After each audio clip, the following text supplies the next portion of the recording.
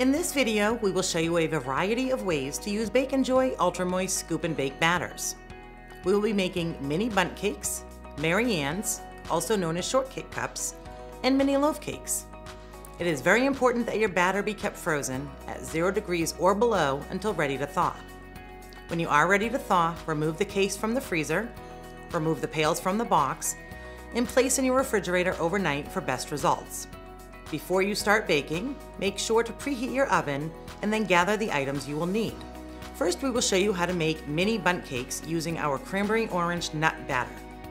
You will need a 6-cavity mini bundt pan, a spatula, a scoop, and pan spray. Let's prepare our pan by spraying the cavities of the pan very well. To open the pail, you want to pop the safety seal, pull the strip off, then remove the lid.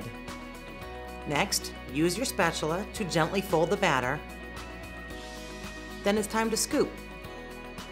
To ensure consistent sized cakes, use a level scoop which you get by scraping the scoop on the side of the pail, then deposit into the center of each cavity. Use your finger to smooth the batter in the pan and clean off the middle tube. Preparing to bake maryanns is a similar process. For these, you will need your batter. We are using chocolate chip, a 12-cavity maryann pan, a spatula, a scoop, and pan spray. Be sure to coat each cavity completely with pan spray. After opening your pail, gently fold the batter and scoop into the pan. Be sure to smooth the top with your finger for even baking.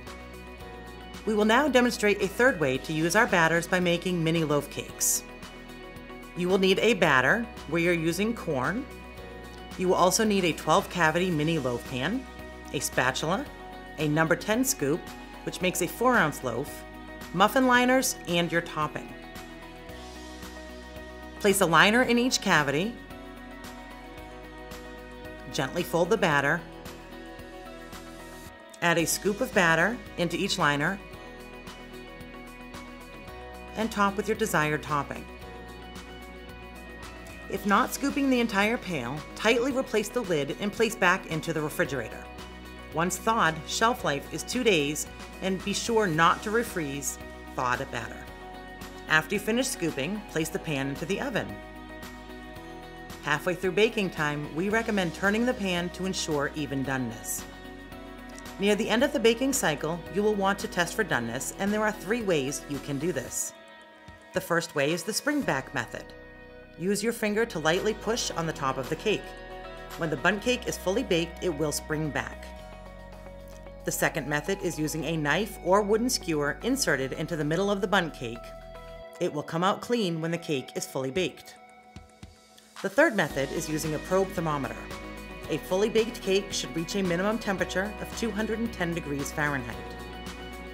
When bundt cakes are fully baked, remove from the oven and place the pan on the cooling rack and allow to cool.